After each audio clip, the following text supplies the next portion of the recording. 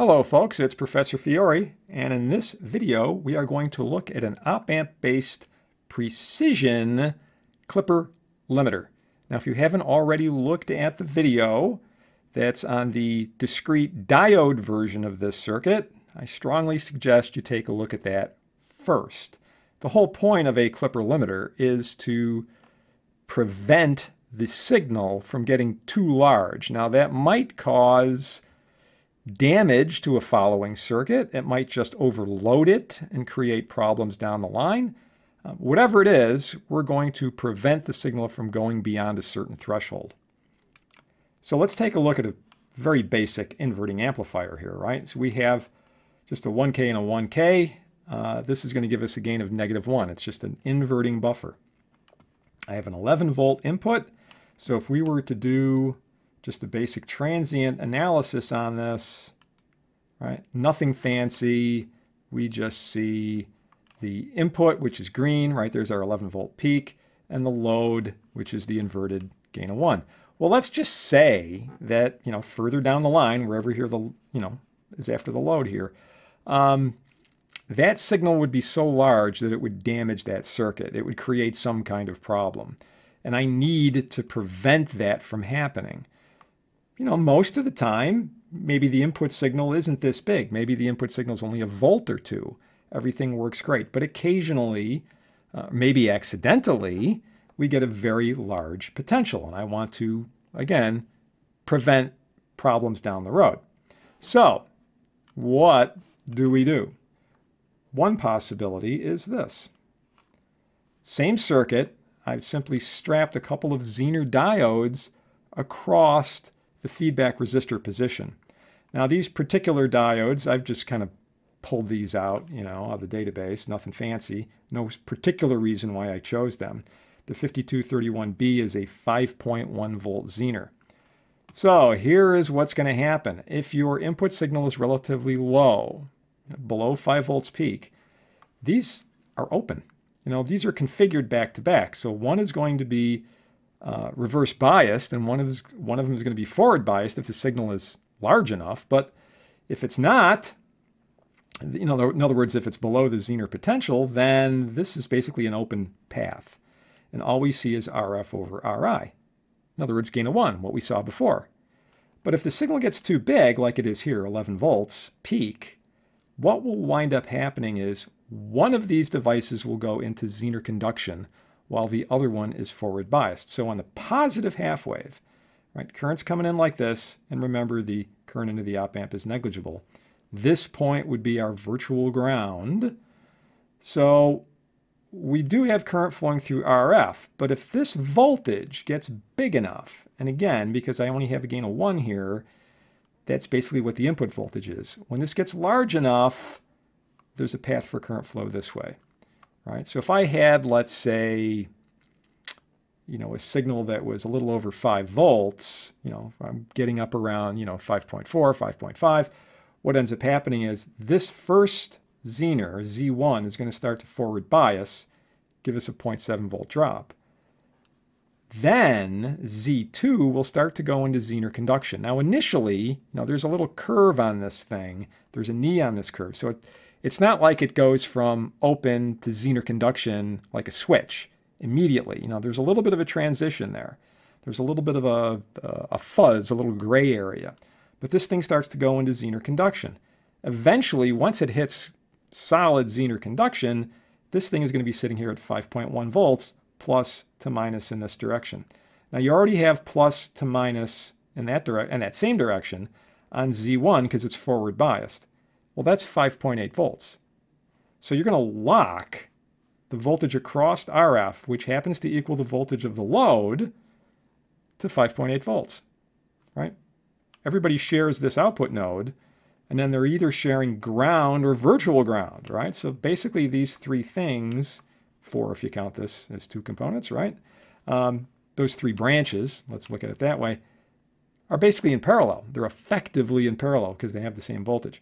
So any further increase in voltage will be met by a further decrease in the internal resistance of Z2 because that's in Zener conduction, right? This will just conduct the extra current this way.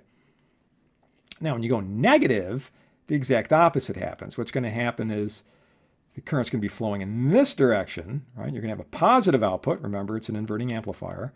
So Z2 is going to turn on forward 0.7 volts. Z1 will go into Zener conduction. But they're identical diodes, so that will also be 5.1, meaning 5.8. All right? Okay, so let's do a little transient analysis on here and see what we get. Okay, let's put up the legend. So our green is our VIN, and we can see here's the output, V load. It's definitely inverted.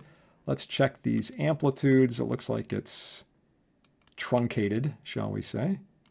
And we're supposed to be getting 5.8 in the ideal case.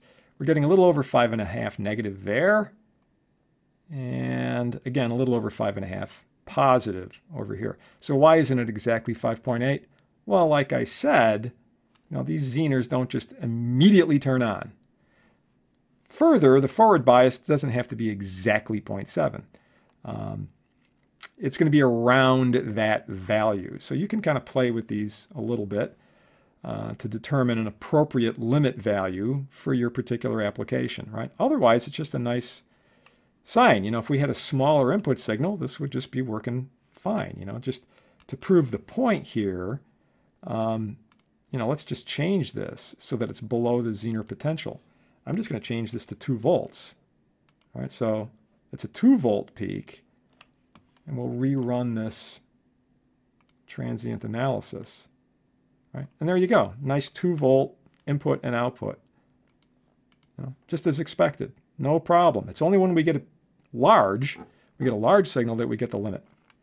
Okay, so the next question is, hey, if I got 2 Zeners, can I, do I have to have them be the same value? Can I do an asymmetrical limit? And the answer is yes.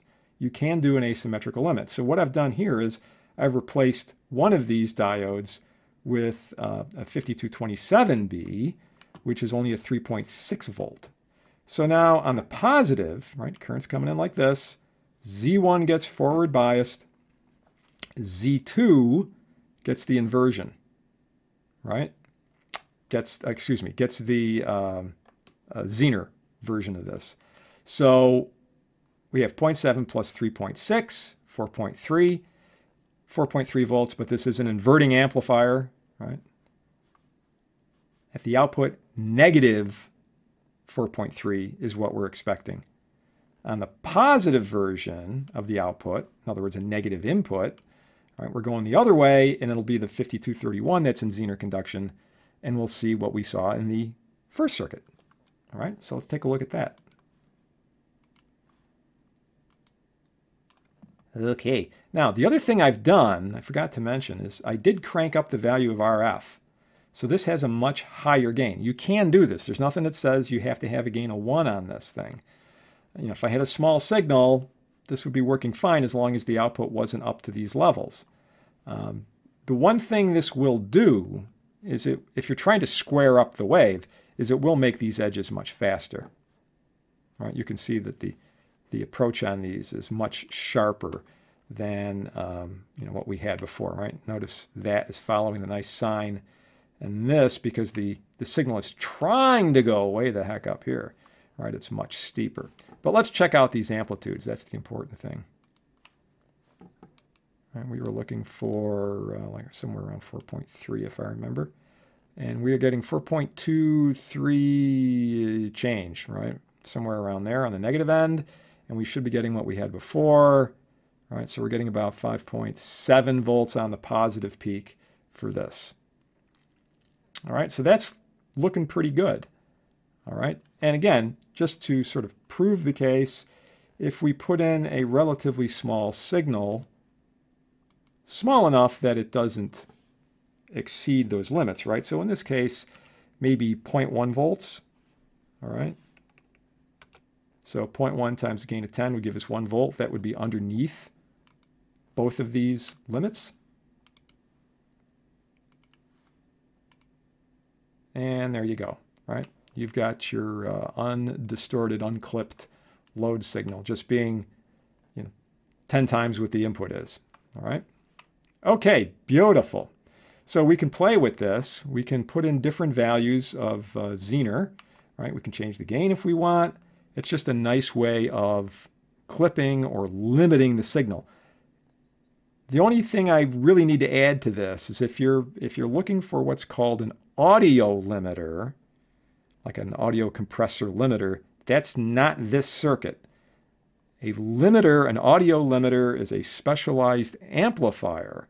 It's a controlled gain amplifier. The gain is actually controlled by the size of the input signal.